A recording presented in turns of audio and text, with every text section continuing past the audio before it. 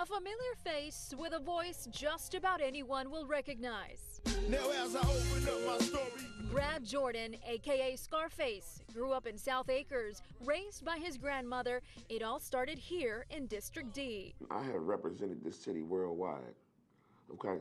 And this city has done so much for me until I feel like I owe it to this city. So much so that last year he talked about possibly running for District D in about 4 years.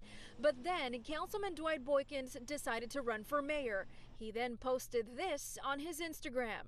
What turned into a thought turned into 25, 26, 27,000 people saying yes. It was an overwhelming pour of love for me to step out of my comfort zone. on my block to hang out was the thing back then. It's a different role, but he's ready to tackle it, hoping to clean up the neighborhood he grew up in. We need new blood in politics. And hopefully, along the way, inspire many more out there to dream big and achieve. Who would ever thought a kid out of South Acres in a little bitty house would have fans all over the world, only to come back into that little bitty house and put it down for the city in a whole nother way.